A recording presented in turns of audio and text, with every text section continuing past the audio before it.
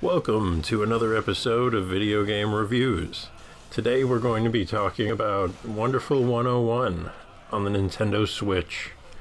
So this is a remaster of a Wii U game, which I never played. So basically, the reason that this piqued my interest is because it was kind of described as like Bayonetta meets Pikmin.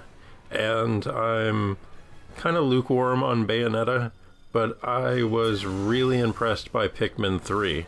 So I thought I would give this a shot, and I gotta tell you, I didn't like it at all. In fact, this is going to be one of the few cases, one of the rare cases, where I am reviewing a game that I did not complete. In fact, I didn't get very far in it at all, so I have two major gripes. Yeah, we'll call them two major gripes.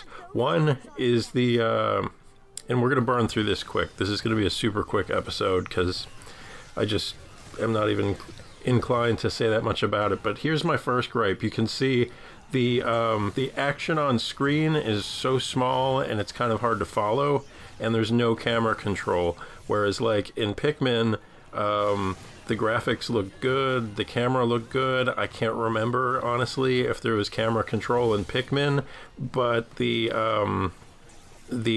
scope of the action was such in Pikmin, and also the speed of the action taking place was such that it really just worked in that game. And this, it just doesn't. Not for me, anyways. Now, the other issue that I have with this game is that I just wasn't really inclined to give it all that much of a chance, to be honest with you, because the theme is very off-putting to me. It's very like hyper spastic. It's like very random Japanese anime, crazy, everybody's hyper all the time. It's exhausting.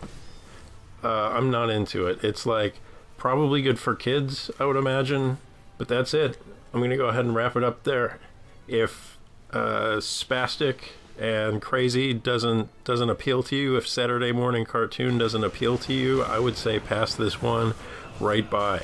If this description somehow sounds awesome to you, then you know, maybe check it out. This could be a game for you. All right, we'll see you guys next time. Bye bye.